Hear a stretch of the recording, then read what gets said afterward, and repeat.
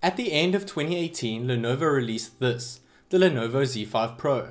This is far from the best phone of 2018, but it has certainly caught the eyes of many due to its price tag of $290 and $330 for its 6 gigs of RAM, 64 gig or 128 gigs of storage respectively, for a phone that packs in 95.06% screen to body ratio, currently the highest in the world, a manual sliding mechanism which hides 2 selfie cams and another 2 on the rear. This all-screen display is no slouch either. They have housed a Samsung OLED panel for this phone, which offers vivid and rich colors and supports HDR10. The phone itself may not be a flagship killer, but its display is one of the best I have seen. Taking a look at the build, the phone sports a very tiny chin under its immersive display, which is protected by Gorilla Glass 3. There is no speaker grill at the top of the display, keeping things clean. Instead, it is hidden under the slider along with its 2 selfie cams and infrared facial recognition sensor. The slider itself feels solid and easy enough to use. It has a glossy lined finish in the front and a textured lined finish at the back. On the left of the glass bezel, you will find the clicky volume rocker. On top, there is a dual SIM tray with no support for expandable storage. On the right, you have the power button. And at the bottom, you will find the single firing speaker, USB 2.0 Type-C port, light sensor and notification light. At the back of the phone, you have a dual camera setup and dual tone flash, and neat Lenovo icon at the bottom of the black ceramic back. When taking a look at the build, you may have noticed that there is no cutout for the fingerprint sensor, and that is because it is actually built under the display. Once set up, you are treated to a small variety of animations and a superb placement of the sensor. Many under-display sensors are placed near the bottom of the display, but this one is placed a little higher up, which feels a lot more natural to use. I have used many in-display sensors and I can happily put this right up there with the best alongside the Mate 20 Pro. It is identical to the Mate 20 Pro sensor, and I could even go as far as to say slightly better than the one found on the OnePlus 6T. It is fast, accurate and a joy to use. The only complaint I could have with the sensor is that it cannot be used until you double tap or lift the screen to wake, since there is no always on feature in order to preserve battery life. As I mentioned earlier, the phone houses an infrared face unlock sensor, which is quick to set up, fast to use once the slider is down, and even works in complete darkness. It is not the fastest, but is certainly more secure than the regular face unlock found on phones such as the 6T. It is no 3D face unlock, but is a nice middle ground when it comes to security and speed. One problem I did face when using the IR face unlock was setting it up and using it in very bright daylight in very cold temperatures. When setting it up, it kept telling me that my mouth or eyes were blocked and that I should move my head to the left or right.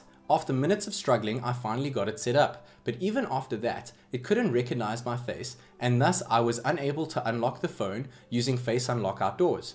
I am not sure whether it was the cold weather or daylight affecting it, but when I went back indoors, I could set it up and use it without any issues at all. Hopefully this will be addressed with a future OTA update. Once you are in the phone, you will be greeted by Lenovo's own ZUI 10 skin over Android 8.1 Oreo. It is slightly disappointing not to see ZUI running Android 9 Pie yet, but there should be an update sometime in 2019. ZUI 10 is clean, very user-friendly and more similar to stock Android than what I was expecting, but fortunately you can use a custom home launcher, which had me quickly switching over to Nova Launcher for more customization, something that many Chinese phone manufacturers lack. Shooting over to the settings menu, you will be happy to see that the phone includes NFC for payments and pairing, as well as Bluetooth 5.0, which is rare to see in budget smartphones. The settings menu is simple and there isn't too much to customize, but there are a few nifty features which work quite well, such as 4D gestures, which allow you to clap your phone to make a payment, chop it for the flashlight to turn on, and even twist it to open the camera app. You can also slide the screen down to activate the selfie cam, but this only works when you use the intended ZUI launcher. Lenovo have also included full screen navigation gestures, but they are quite different to what is out there and don't quite make sense.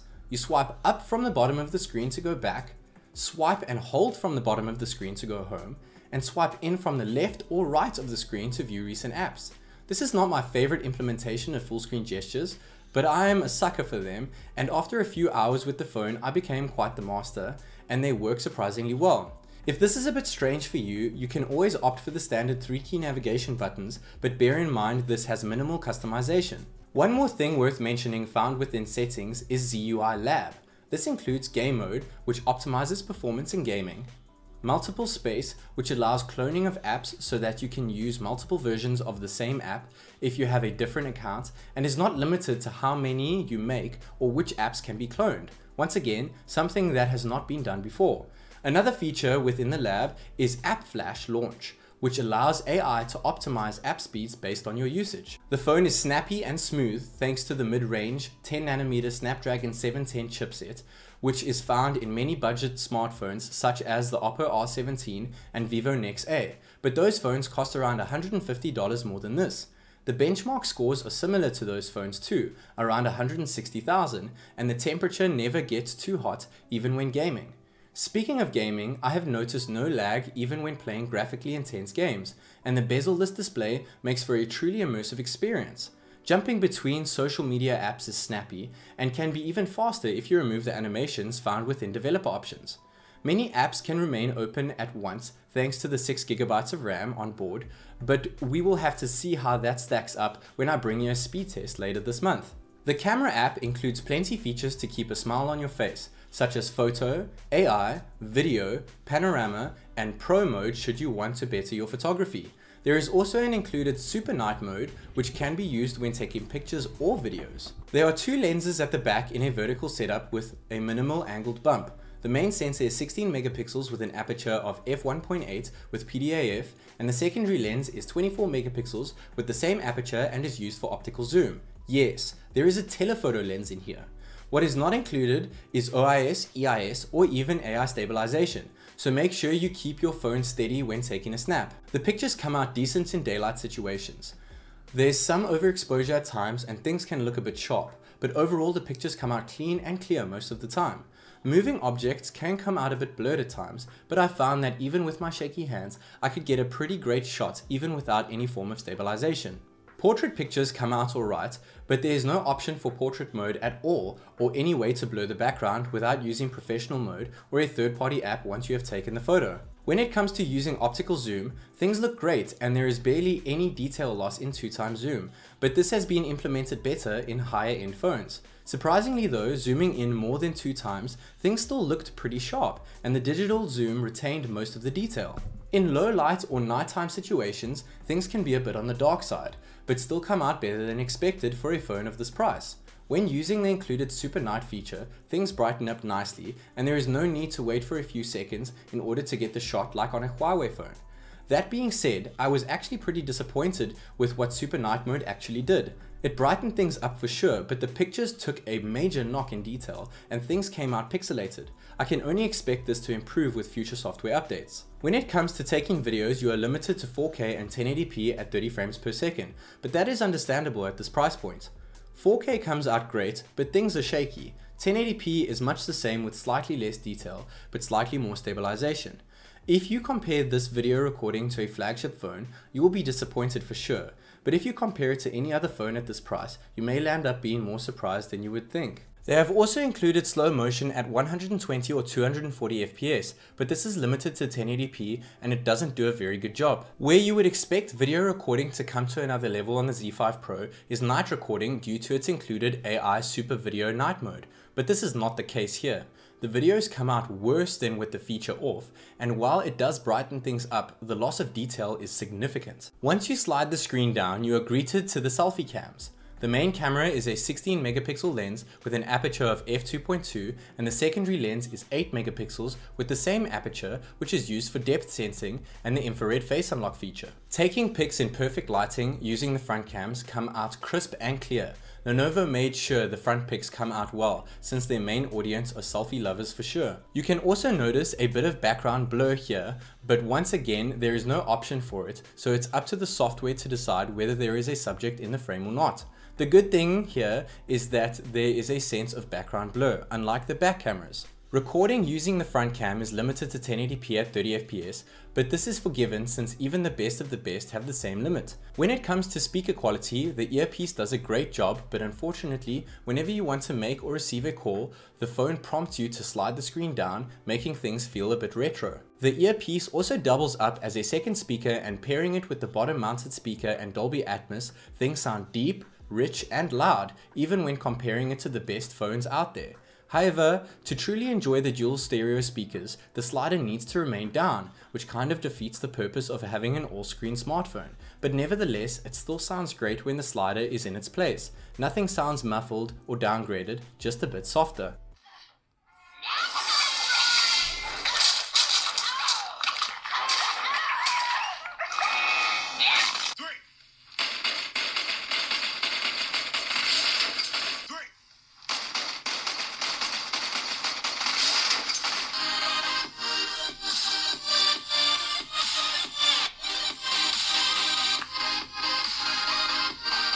As you may have noticed, there is no headphone jack present within the build of the phone, but they do include an adapter and it sounds just as it should. If you do lose this, you can be rest assured that all other adapters work on the phone too. The phone is paired with a 3350 mAh battery and easily got me through a long 15-hour day with enough juice left in the tank to do some light reading before bed. It is not going to outlast mammoth batteries currently out there, but it does the job well. Stay tuned for my battery drain test on this phone, which should go live during this month. There is no wireless charging here, but should you run low on fuel, you'll be happy to know that they have included an 18-watt fast charger in the box, which shoots your phone from 0 to 100 in an hour and 48 minutes, which is on par with the Samsung Galaxy Note 9. But bear in mind that the Note 9 has a 4000 mAh battery. This is not groundbreaking, but is still classified as fast charging in my books, and you will unlikely notice any difference when plugging it in charge for a couple of minutes during the course of your day. If you would like to see more stats on the charge times for this phone, click the link within the card above to see it in action against other top-end phones. Other than the fact that the IR face unlock works poorly outdoors, I did notice another issue which seems like a bigger problem. When outdoors in very cold weather and very bright sunlight, I noticed the undertone of the screen itself.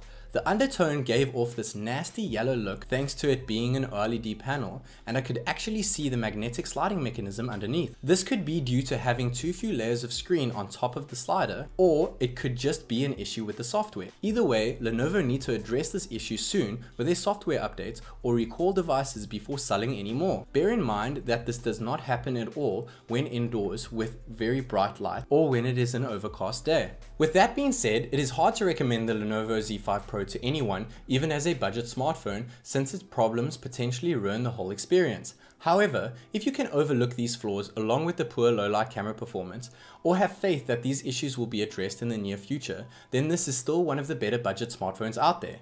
It is not waterproof, there is no expandable storage, it lacks a headphone jack, and does not include a flagship processor, but for this price, there is a lot to love.